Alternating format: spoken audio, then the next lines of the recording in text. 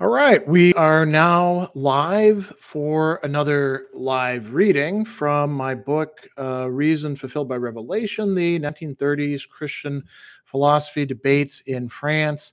And we are picking up at page 215 in the middle of Maurice Blondel's presentation and the conversation that goes on about that from the Société d'études philosophiques. So this was published in Les Études philosophiques, titled The Problem of Catholic Philosophy. And the last part of this, we've spent three of these sessions reading through this longest part of the book, the longest thing that I translated. We had Maurice Blondel's presentation itself, and then we had some letters that were sent. Reason they were doing letters is Blondel was nearly blind at the time and did a lot of his work through correspondence and having a secretary read things aloud to him and then taking dictation. And then finally, there was a recorded discussion between Maurice Blondel, Jacques Paliard, and Gaston Berger, people who were interested in all of these questions and issues, people also who were also part of the Société d'études philosophiques, and who would regularly go to the meetings. So we're going to begin here. Discussion between Maurice Blondel, Jacques Paliard, and Gaston Berger. Mr. Jacques Paliard. How should we consider this interior demand for God, whose character of universality we're concerned to set in full light and which would already be the Catholic fact? Must we see in it a psychological fact?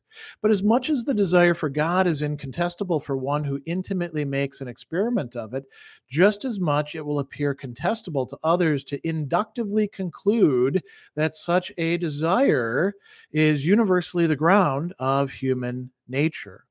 Must we instead regard that fact as a historical fact observed from the outside? But then, do all civilizations, all religious traditions manifest it with the same evidence? To look there where this demand for God presents itself with the preciseness you attribute to it, that is, to look at it from the side of Christian tradition, this would be to provide ourselves with what instead needs to be established. It seems to me that observation, no more the historians and the psychologists, cannot be sufficient to apprehend the universality of this need you judge to be basic. From that point on, let it be a matter not simply of a fact to note, but of an essence to determine. Mr. Maurice Blondel, I thank you for teeming, in my view, in the surplus of precision that you demand. I have not claimed that experience under any of its psychological, historical, moral, or even mystical forms suffices to provide a clear and distinct idea of our divine appetite, even less of our supernatural vocation. And in a sense, if we stick with notions formulated in the spontaneous consciousness of the majority of people, it seems that God would be the absent, the misrecognized, the refused, the excluded, the denied one par excellence. Still, against that appearance, we have to make two implicit attitudes converge. On the one hand, if there are idolaters, iconoclasts, anti-theists, there are actually no atheists, for nobody ceases living for what is not given and not finite, surpassing by thought and desire what is submitted to, striving towards an ideal, and consequently, as St. Thomas noted, awaiting or even already understanding the approach of an unknown, of a good, of a guest, before knowing that this desired visitor is happiness in God. On the other hand, reflection's normal role is precisely to make us recognize through all the illusions and failures the entirely close presence and the desired and solely salutary role of him who, even anonymous, can calm the restlessness or orient it towards the endpoint that can give it peace. Empirical data remain obscure and equivocal. A metaphysical interpretation, if it be very inclusive and completely concrete, is thus indispensable, so that man raises himself per gradus debitos to what is his thought's proper object and his destiny's normal end.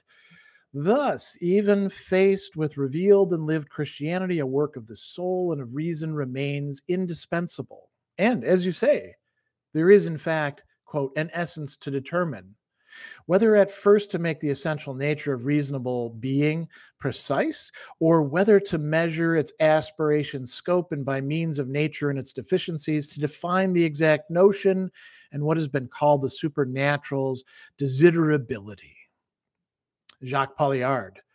It seems then that this natural appetite for God would cling to a demand for surpassing that is not only a fact to observe, but a law or a form inherent to the structure of human thought. And I understand then that, coming back to observation, one would illuminate by this essential demand's light in the at first disconcerting diversity of human aptitudes, anticipations, or the haltings, the deviations or the negations that always suppose the same fundamental law. Definitively, absolute religious indifference does not exist. Blondel. You note rightly that what most preoccupies the philosopher are the specific characters of this natural appetite for God. For even after one has had to admit this perpetual surpassing about which Pascal said that it proved man's vocation towards the infinite, an ambiguity and infidelity towards that call must be denounced and avoided. Without a doubt, the varieties of religious experience and of its interpretation are indefinite, and all can serve in good faith as vehicles for the saving faith and for the participation in the invisible and supernatural soul of the church. But this catholicity of intention does not in any way make it so that these different forms would be objectively equivalent. The most inadequate, just as the highest, have value only by secretly participating in a precise and subsisting truth, as well as in a spiritual disposition that reflection's role is precisely to unfailingly discern. But if there is a Catholic philosophy, it is the one that explains the conditions and the complete demands of what, as a philosopher, St. Bonaventure called the intellect's itinerary, taking note of this law of man's perpetual surpassing of himself by himself is not sufficient. It is a matter of not missing something here, not imagining that one pulls out of oneself the yearn for transcendence. Rather, one will be missing oneself from the moment on when one would claim to draw this transcendence from our very immanence, or to make it come down here and to hold it by our own powers and our human reason. You are quite right, therefore, to insist on the difficulty of discovering the true and pure solution above the counterfeits and the weaknesses of the religious aspiration. If it is, this is Paliard, if to show that the natural desire for God is itself powerless to attain its object, it is quite understandable then that the desire for a divine aid would not be itself of the natural order, but already something supernatural, a grace. Only will not this Catholic philosophy's most difficult task be showing that actually the empty space cannot be humanly filled. Certainly, it is not philosophy that will be able to conquer the good our soul desires if we understand by philosophy a work of organization of concepts that would aim at a closed systematization satisfied with itself. But for certain philosophers, is philosophy not something different? Is it not for them a matter of coming to live a life of the intellect that would truly be a life? To strive by concentration of intellectual power towards a form of knowledge superior to discursive movements and to organization of concepts, in the end to produce in oneself, by the very path of philosophical meditation, an intuition metaphysical and mystical at the same time, and mystical because metaphysical, no longer a rational systematization that would be a-religious and complacent in itself by its forgetting of the fundamental restlessness, but a noetic, meditative contemplation that, far from rejecting or ignoring religion, would make us say to a person who practices religion that it is philosophy itself that, under the highest form, becomes religion. From that point of view, which is not my own, human thought would itself surpass itself, but in this way of surpassing, the God of the philosopher would be a God immanent to the thought of the philosopher. Can one show, and how can one show, that there is a pseudo-mysticism here? Blondel. Your question touches more and more on the problem's highest points, and to respond to it, we would need here a longer examination. I undertake that elsewhere. Here I can sketch a response, Only by referring myself, for example, to some of the recent works on St. John of the Cross and on Spinoza. Would we have to say that because there is a super discursive thought, a sort of acquired unitary contemplation analogous to mystical knowledge, this high speculation identifies philosophy and religion by absorbing the human into the divine itself, a sublime pretension. But is it realized in spirit and in truth in some other way than by a still illusory and illegitimate extrapolation? Is it not in formal contradiction with the very principle of our thought that sustains its consciousness and its life only by distinguishing its own being from the infinite object to which it aspires, without being able or wanting to be absorbed there in pure indetermination and infinity without contours?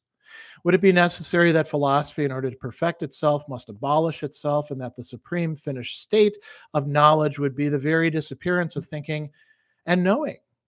If we do not want that, if we cannot even want this, it is because actually we can no longer think it and affirm it without a fundamental illogic and a metaphysical impossibility.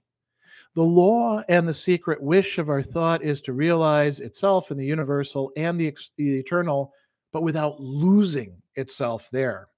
The entire problem is thus to constitute personal beings an infinite being, and from that point on to accept our own limits at the same time as accepting the divine gift that alone puts back in us the spirit of adoption and the perfect life, aspiring which is our entire reason for being. These assertions are not at all arbitrary, simplistically juxtaposed. They are enfolded within each other while remaining gratuitous on the side of the common author of nature and grace.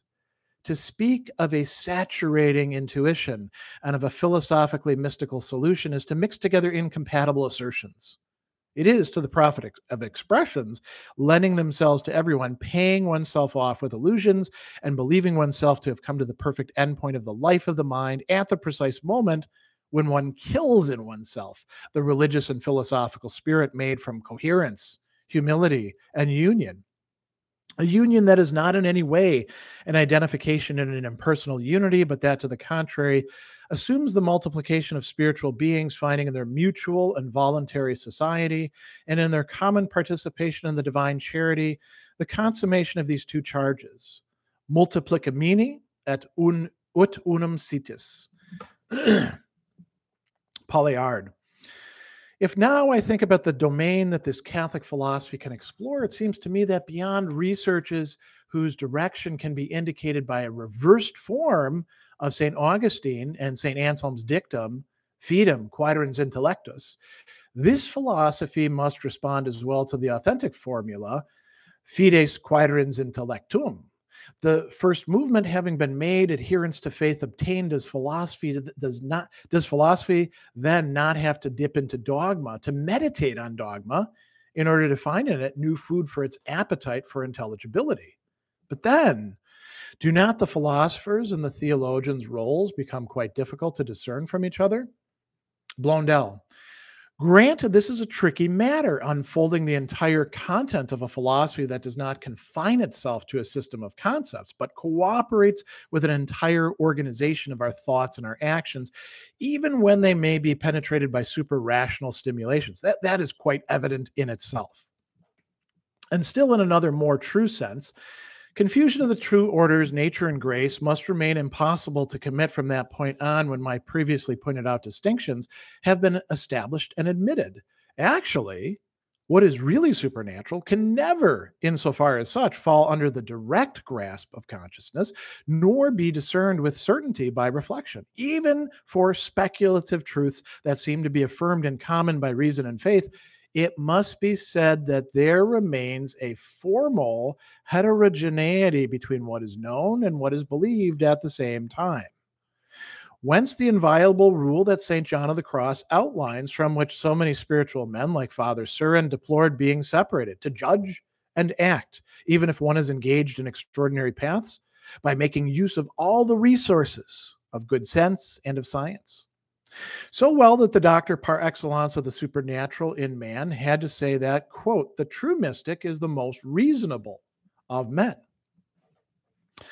Intellectus quaerit intellectum fide et intellectu simul. Two inquiries that both of them actually make recourse to an organizing reason, but that remain formally differentiated according to our intellect's theological employment and philosophical employment. The conclusions of both science, even when they seem to harmonize, cannot be confused. That is why we must speak not of absorption of Catholic philosophy by theology or of the Christian contribution by rational speculation, but of a cooperation that respects the specificity and the heterogeneity of the method and the object of both investigations.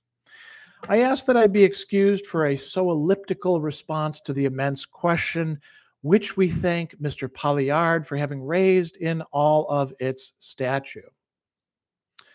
Mr. Gaston Berger.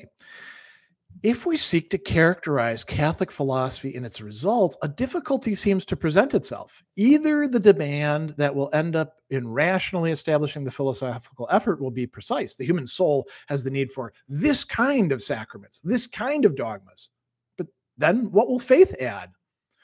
Or what the very essence of man and his total experience rationally interpreted demand is simply a belief, the admission of a radical transcendence, submission to some dogmas.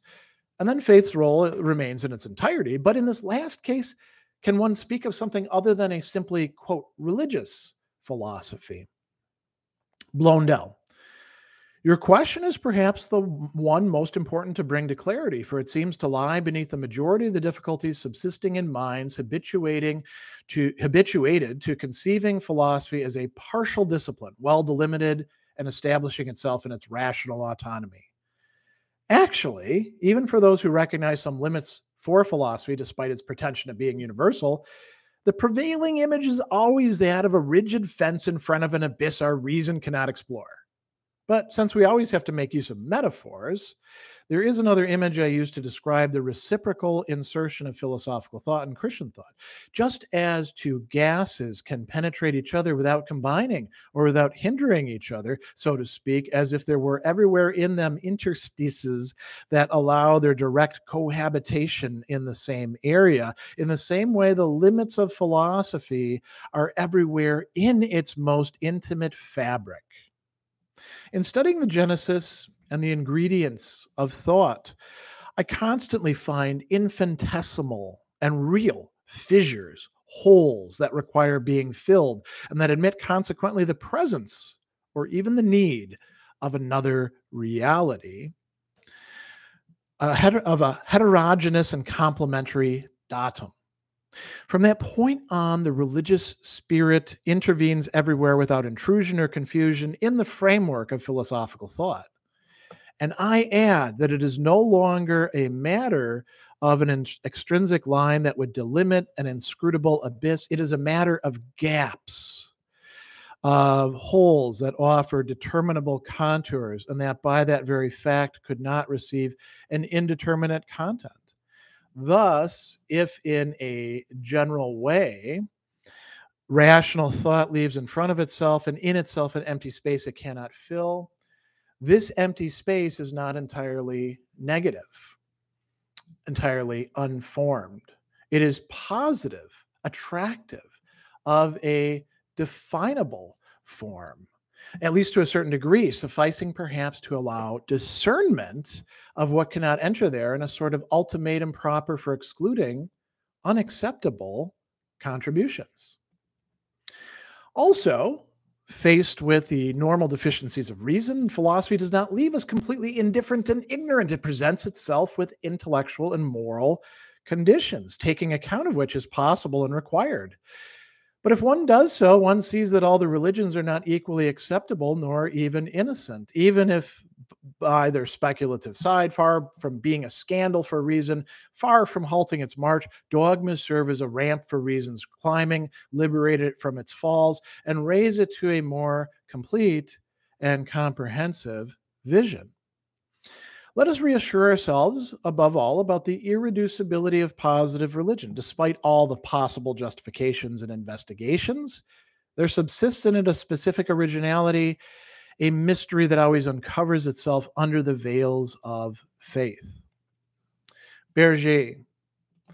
Still, the term Catholic, which you use in preference to the term Christian, does it not indicate that the philosopher, solely by rational effort, comes to lay out a certain core framework of dogmas? Blondel. It is not the detail of dogmas that is the first and principal object of Catholic philosophy. It is the very spirit in which the dogmatic teaching is conceived and received.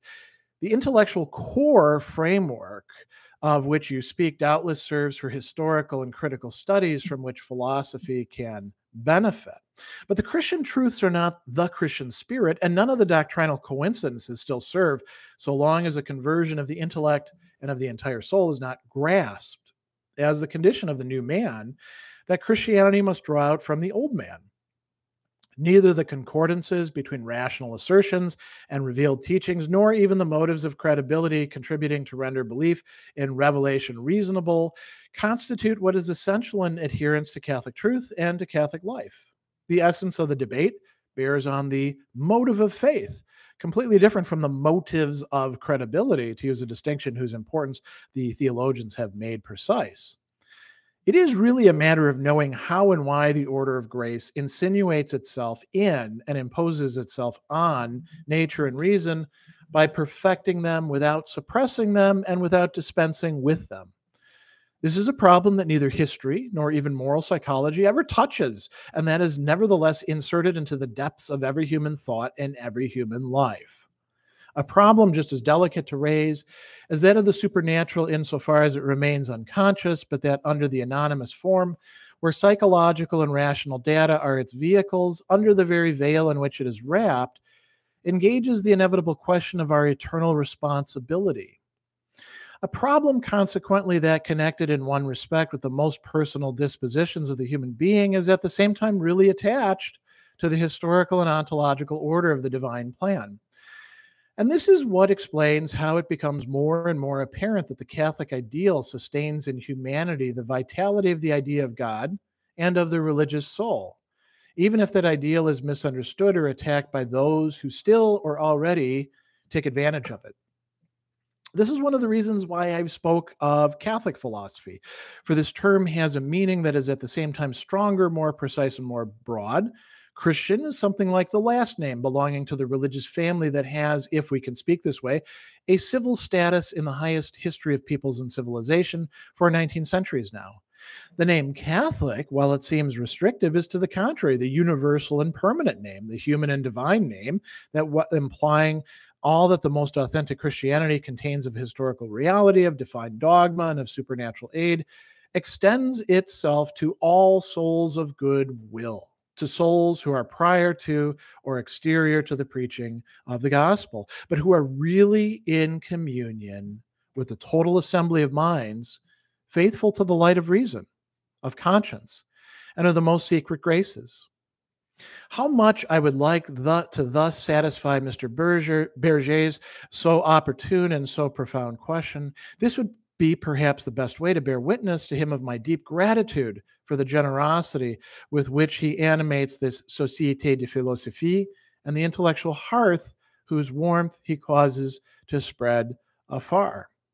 And that is the end of part 2 of the book, and we're ready to jump into part 3 in further readings of this, which will include Antonin Sertillanges on Christian philosophy, Bruno de Solages, The Problem of Christian Philosophy, Fernand von Steenbergen's The Société Thomiste Second Day of Studies and the Notion of Christian Philosophy, and then finally, Maurice Blondel's Foreign Integral Philosophy, responding to von Steenbergen, and Leon Noel's The Notion of Christian Philosophy. So we have quite a bit coming up from this book, 5 more sessions at least. Now, I will take questions and comments, and first I'm going to, while other people are writing stuff, I'm going to address O. Constanty B's stuff here, which I think is, the questions are off to begin with, and it's not a surprise since whoever that is wrote them in the first minute of this reading without listening to anything else that was in the reading. presumably without having read, the passages in this book. And so, they're kind of generic and off base questions, which not particularly great conversation starters, but I'll address them anyway. But I do want to say this. It's probably better to write questions that are a response to what we're actually discussing in these sessions, right? There is a point to this, and it's easy to lose that. So I'm not even sure what the "isn't that" refers to. Isn't that just a rehearsal of Aquinas's and other religious metaphysics? So anytime that somebody says, "Isn't that just," not a good way to start a conversation, not a good way to start philosophy. We want to avoid a sort of reductionism. We want to avoid a sort of dogmatism. We want to avoid a sort of shoot from the hip kind of thing. Aquinas metaphysics is extraordinarily complex. And if you're going to expand it to other religious metaphysics, like say that of Maurice Blondel, who is one of the main people in this debate, very complex as well. So there's no just about that anyway. I don't know what a rehearsal means in this case. Do you mean like a repetition, or do you mean like it can't be getting ready for it because Aquinas was, hundreds of years earlier, right? So the question almost doesn't make sense. Then, and I, again, don't know what this is responding to since it was written like before we even got through the first minute of this. There's a Kierkegaardian tendency here, a return to faith in moments of doubt. No, that is not what is going on here. And Kierkegaard isn't the only person who returns to faith in moments of doubt, but that's very oversimplifying. So again, very little to work with here. When you write questions, you want to be responding to what we're actually talking about here. So that is that. Mark says, I find the concept of grace hard to wrap my head around, but I guess that's the point. It's mysterious. Is there some way to get a better grasp of it? I would say, yeah. I mean, one definite way to get a better grasp of it is to read other thinkers who talk about grace. It is always going to, by its very nature, be something that surpasses our intellectual capacities, but that doesn't mean that we can't wrap our head around it to some degree, both in, we could say, in the abstract or generic and in particular situations. So, for example, St. Anselm is somebody who's quite interested in, making some sense out of that. Augustine is somebody who's, there's like a whole tradition of reflection upon grace, on aid that is provided gratuitously, gratia. That's what grace is. And, it's in the case of Blondel, it's good to keep in mind what he's saying here, which is, typical Orthodox Christianity. Grace is not something that's like, like oil and water. Here's grace and here's nature. No, they permeate each other. I mean, any God that can do something in history and, has some sort of, intelligence is not just going to be like hammering grace on top of, some sort of recalcitrant nature. But the relations between grace and nature in Christian theology and philosophy are quite complex. So it's a really important topic to plumb. Wada says, as you mentioned coincidentally in the reading, if you're talking about grace, now that's intelligence. I'm not sure what you mean by that's intelligence.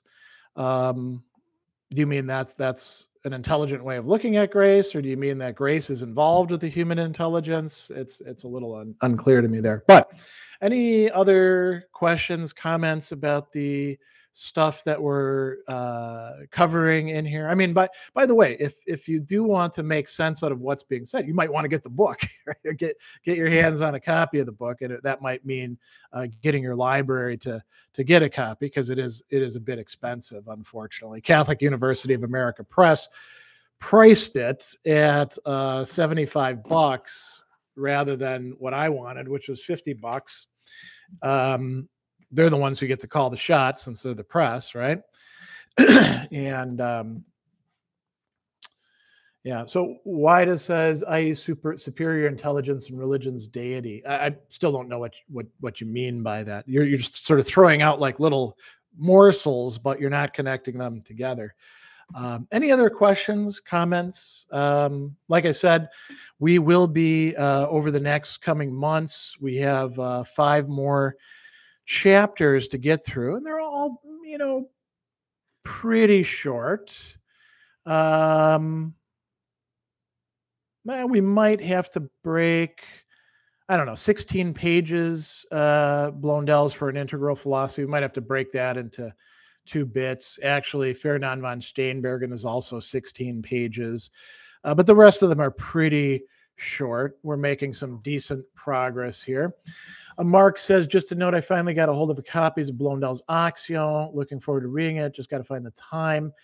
Yeah, Blondel's Action is his dissertation, or properly speaking, his second dissertation, because in the French, educational establishment at that time, you had to write a dissertation in French and a dissertation in Latin. Things have gotten considerably easier since then. And because of writing Action, and because of the way the French Academy was structured, and because of the very anti-Catholic animus in the French Third Republic, writing Action got him barred basically from getting a teaching position for 2 years, and then he was assigned to go teach out in the sticks rather than in Paris, which he did, and he was fine with doing that. Action 1883 is a really great great work. He will revise it later on, he will rethink some of the things that he's doing there, but the revisions are always, you could say, expansions rather than rejections of original theses or approaches that he has. So yeah, it's a good work to get, not very often read. You definitely want the translation by Olivier Blanchette, not the translation by James Somerville. I asked Olivier Blanchette in emails why he chose to retranslate the work. And he said that he was teaching Blondel at Boston College, and he became so dissatisfied with how crappy the Somerville translation was that he decided he needed to undertake his own translation project. And he did that. And his translation is quite good. He also has a wonderful, roughly 1,000-page intellectual biography, which I believe is titled Maurice Blondel, An Intellectual Life. And if you want to know more about Blondel, and not just his ideas, but his history, that is probably the book to go to. And it came out 10 years ago, I want to say. Somebody's got Cyrillic things. Can you explain some fundamental differences between Catholic Christian philosophy and Eastern Orthodox one? Well, there isn't an Eastern Orthodox one, and there isn't a Catholic Christian philosophy. There are, both are buckets that contain many, many people. I was actually just talking about this with a friend this morning. I was mentioning the fact that I'm reading, Augustine's Confessions again, because I'm going to be teaching it. And he's at one time he was Eastern Orthodox. He was like, oh yeah, the Eastern Orthodox, they really don't like Augustine. And I was like, yeah, they don't like Anselm either, but almost none of them have actually read the stuff that they're complaining about. And, you can say the same thing goes for, Catholics reading Eastern sources. Very often doesn't happen at all, but they're very varied. There isn't just, fundamental differences. There aren't really fundamental differences. There isn't a Catholic take and an Orthodox take. And anybody who tells you that there is full of shit and, peddling some sort of, theology of their own. There's an awful lot of polemics out there, and you want to try to avoid those. You don't want to get bought. You don't want to buy into those sorts of things.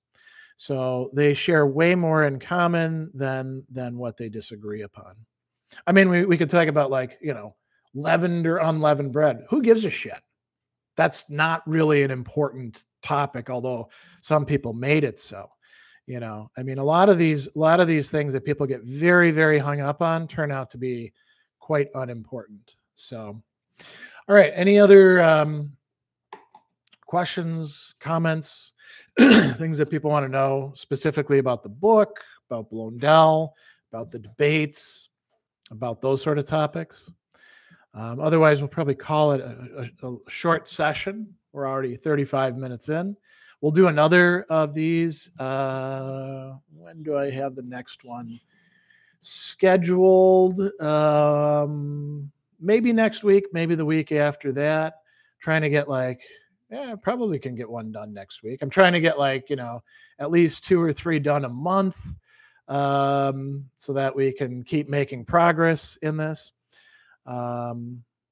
So Derek says much of this is above my understanding, but I appreciate you doing this. I'm new to philosophy and have been enjoying your content. Oh, great. Yeah. This is very much a philosophical debate, right? And it has to do with the nature of philosophy itself. It is being carried out by people at a very high level of development who are writing to each other.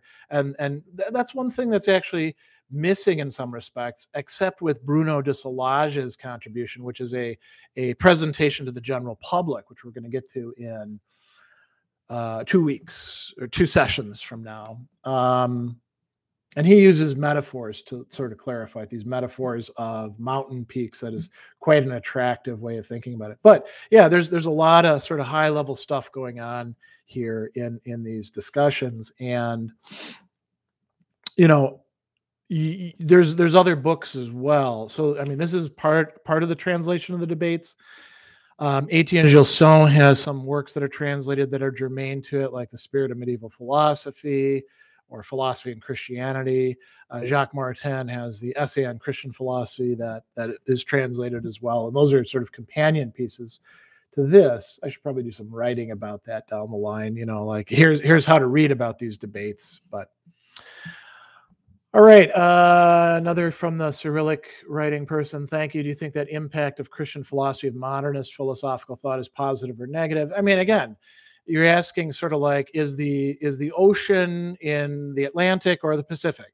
That's all over the place. I mean, it's both. I can say this to you, that Blondel thought that it was extraordinarily important in our time that Christianity definitely engage modern philosophical thought, not necessarily modernist, which is a different thing. There's a variety of ways of understanding modernist, but that we have to engage modern philosophical thought and sift it, see what's true in it, what replaces or surpasses the ways that we've looked at things in the past.